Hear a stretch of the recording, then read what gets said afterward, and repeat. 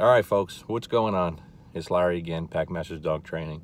So this goes directly with the video I posted this morning about the e-collar usage, okay, on stopping dogs from chasing things.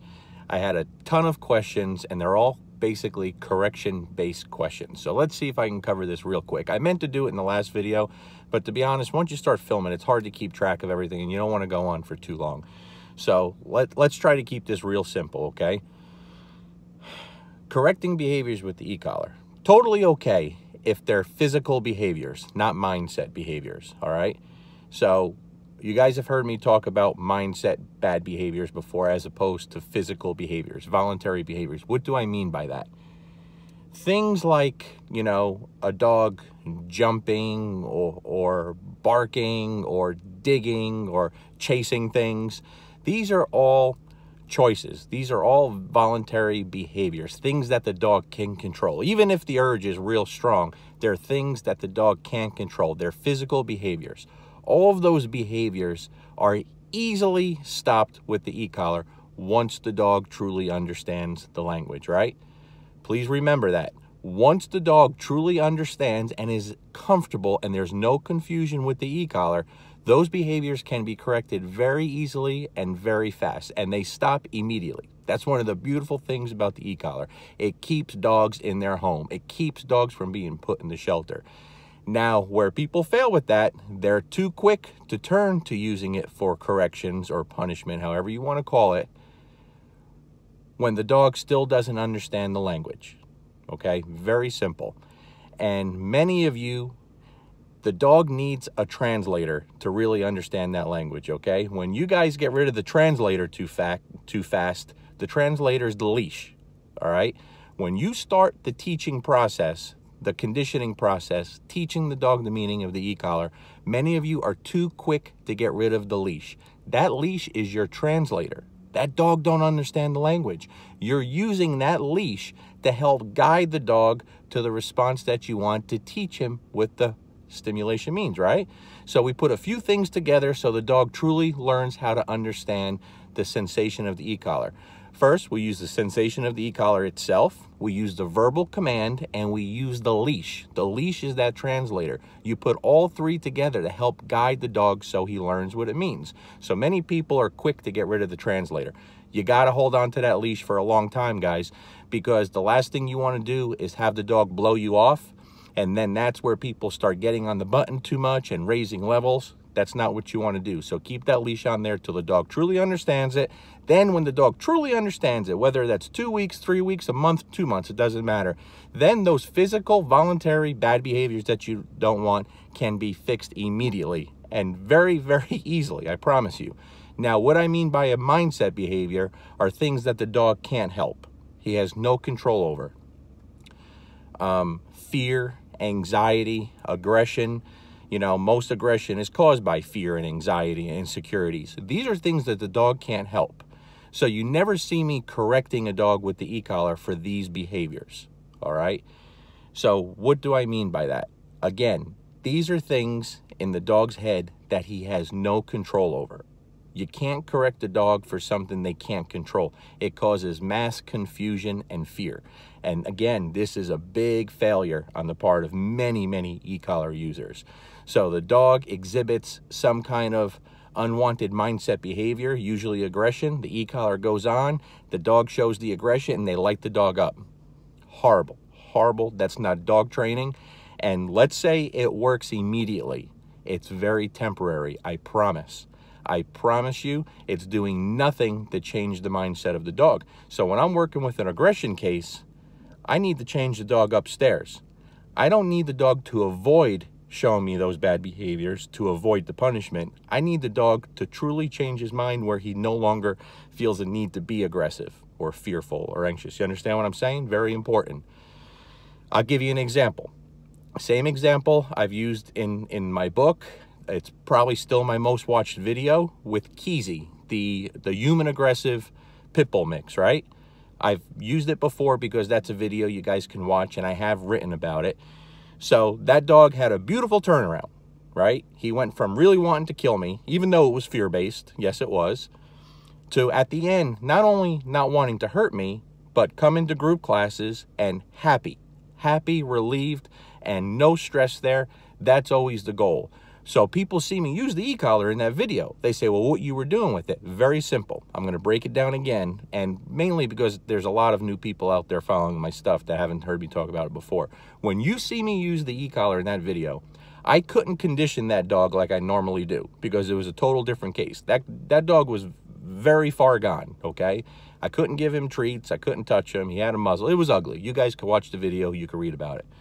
So the way I utilized the e-collar in that video was still at super low levels, and many people assumed that when that dog would try to attack me, I was correcting him with the e-collar.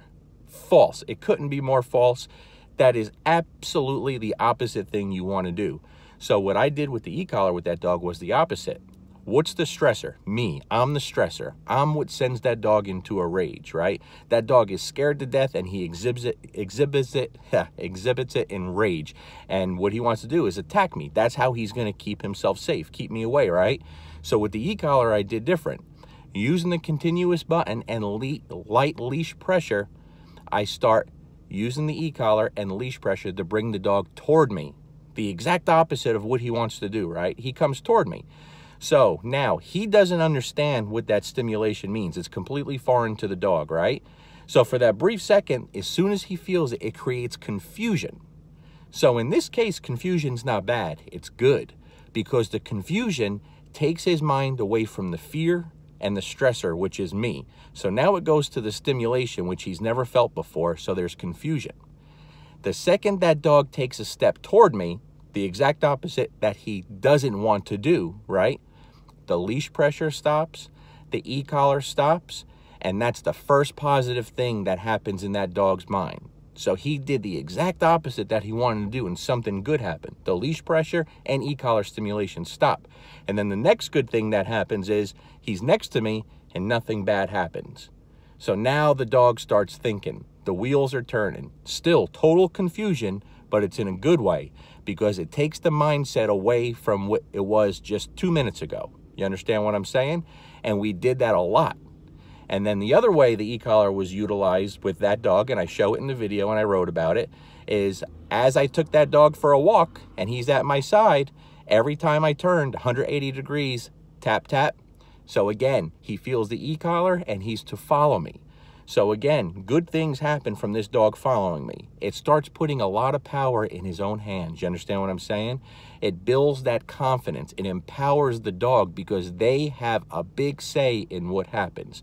Very, very important, guys. That's what I mean about a mindset behavior. So those mindset behaviors, I'm never going to correct with the e-collar. I'm going to still utilize the e-collar in some way or another and implement it in a regular training program. But that's what you have to understand. So again, many people are doing that.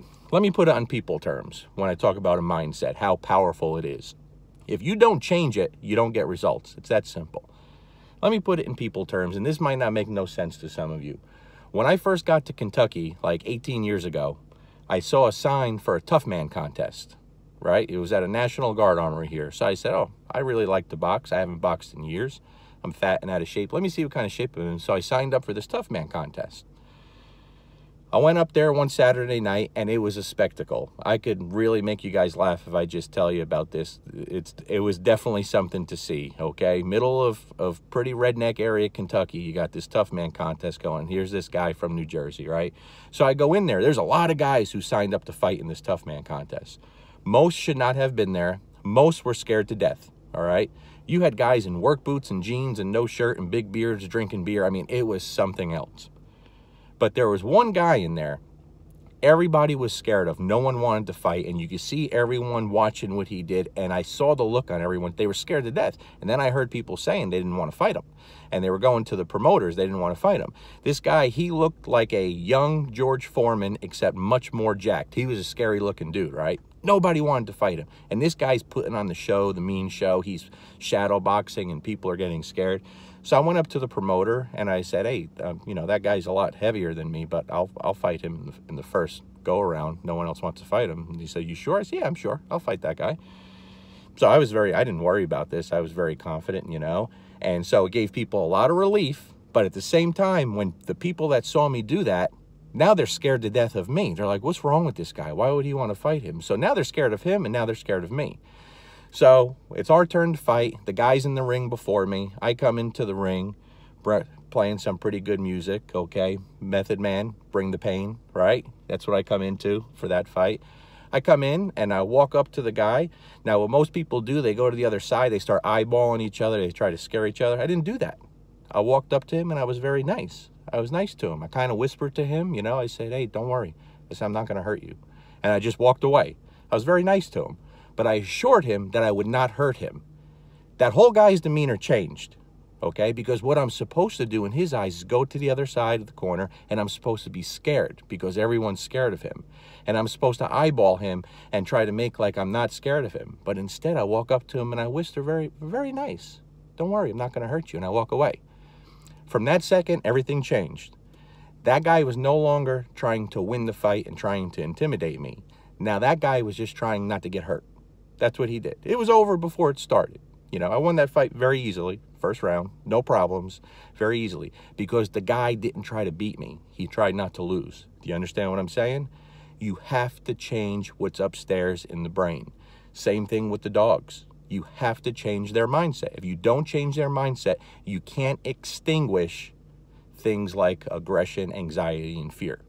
Don't correct them with the e-collar. The other things, teach the language, use the translator, not a problem. Peace, it's Friday.